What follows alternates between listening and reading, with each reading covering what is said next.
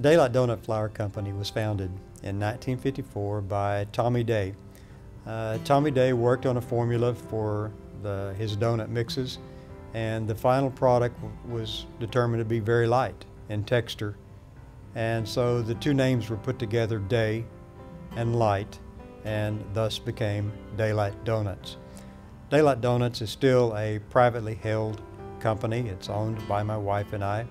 It's supported by an outstanding group of men and women that take care of the Daylight customers, make sure the products are manufactured properly, and take care of the business of Daylight Donuts. We refer to these group of people as the Dream Team, and I'm fortunate to be part of that Dream Team. We are located in Tulsa, Oklahoma, and currently there's a little over 900 locations where you can buy Daylight Donuts. Daylight started internationally in the late 80s and are currently expanding into other countries. We do a lot of things like a franchise company does. We help with market studies. Someone that wants to go into the business, we will help them look at locations. We will design locations for them. We provide all of the equipment that they need to open a store. We provide all of the ingredients they need to open the store. We have a complete training program both with our donuts and with our coffee, and we have ongoing technical support if they want to learn new items or if they want to expand their business. Currently there's about 140 different items that we teach in the donut stores, and as a store matures in a market and they want to add more products, we can help them with that also. We are unlike a franchise company in the fact that we do not charge a franchise fee, nor do we take a percent of their daily sales. Our shop owners are our customers, they are our friends, basically they are our families. We have shop owners that have been with us for 54 years. Basically the first shop owner that ever opened a Daylight Donut store is still in business. He has his sons involved in with him now. We have shop owners that have been with us 52, 53 years. So basically, these people are like our family. And when we work with them, it's kind of like homecoming for us. We are a growing company. We are continuing to open new stores, and we're looking for licensees to operate these stores. Basically, these operators work under a license from Daylight Donuts, and as long as they're using our products, then they're allowed to use our federally protected trademark name, Daylight Donuts, and they're entitled to a protected territory and the ongoing support of our staff. In our stores, they are all provided with a matched set of new equipment. This equipment is specific equipment for a specialized task, and that is making donuts. With our manual systems, once we get an operator trained, they can run about 50 dozen an hour off of our manual systems. If they want the automated systems, we can teach them to run up to 125 dozen an hour with the automated systems. The products itself is very simple to use. Everything that we do in a kitchen is either timed, temped, or weighed. So if we can teach someone to read a thermometer, set a scale, and set a timer, we can teach them to make the products. Our products are all matched from the shortenings to the donut mixes to the fruit fillings that go inside.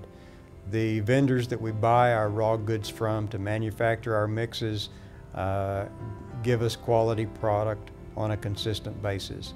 Some of our vendors we've been doing business with for over 40 years. Some of our products are a little bit more expensive, but we want quality products to go into our donuts, and we will not accept anything less from our vendors. We're continually looking for new products for our stores to help them to build a business and to be very profitable.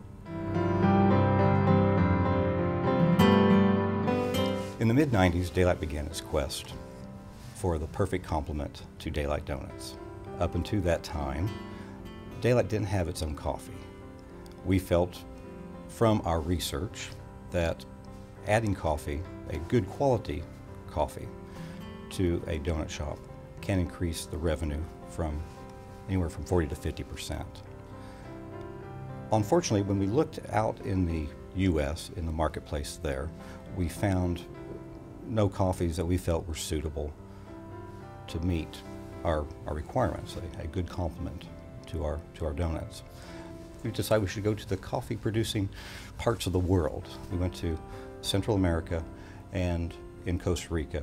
We found a plantation there that had what we felt was the perfect bean for Daylight Coffee. Unfortunately for us at that time, the plantation didn't have any coffee available to sell us. He was already had his contracts booked up for several years. And generally speaking, when a plantation has contracts with someone, they're for life. And we were rather unhappy with that, but we felt like we should wait. And after 3 years, we received a call that an individual had failed to renew their contract, and we had the opportunity to pick that up, and we did. So we began importing that coffee in the late 90s into St. Louis, where our roaster is located. Very few people realize that St. Louis at one time was the coffee roasting capital of the world. Of course, a title that Seattle enjoys today. From this coffee, we make our 3 different types of dripped coffee: a dark roast, a light roast, and a decaf. For the espresso coffee, we make an Italian roast that we worked on very hard to make it perfect, to complement the different drinks that you can make using an espresso machine. The coffee business is a very profitable business. And with the introduction of Daylight Coffee, our licensees have seen an increase in their sales of up to 50%. The process for making Daylight Donuts starts with scaling, temping, and timing. All a licensee has to do is to add water and yeast to the yeast-raised product. This starts at the scaling station, where the products are weighed and tempered. From there they go to the mixer, where they're mixed together. Through the fermentation process, it will set in the bowl for a length of time. After that time expires, then it goes to the dough table, where it is hand formed and then either cooked on the manual system or in the automated system. From that point, it's either glazed or iced or filled and then served fresh to the customers. In making an espresso-based beverage like a cappuccino, one first grinds the coffee, and then you'll tamp the coffee with a tamper. And this is an important process. We always use a scale to ensure that we apply the correct amount of pressure. After that, you will put the portafilter onto the espresso machine and draw the shot of espresso for that cappuccino. You will, at the same time that you're doing this, you'll be frothing your milk. And frothing your milk is an extremely important process as well. It must be done to a certain temperature to ensure that it's the correct temperature for the customer, but not too hot to where it scalds the milk. So after the milk has been frothed, you pour the shot of espresso into the cup, and whichever flavor the customer may want, French vanilla, chocolate, whatever they may request, goes in next. And then milk. And with a cappuccino, it's just a small amount of milk, and the rest is foam.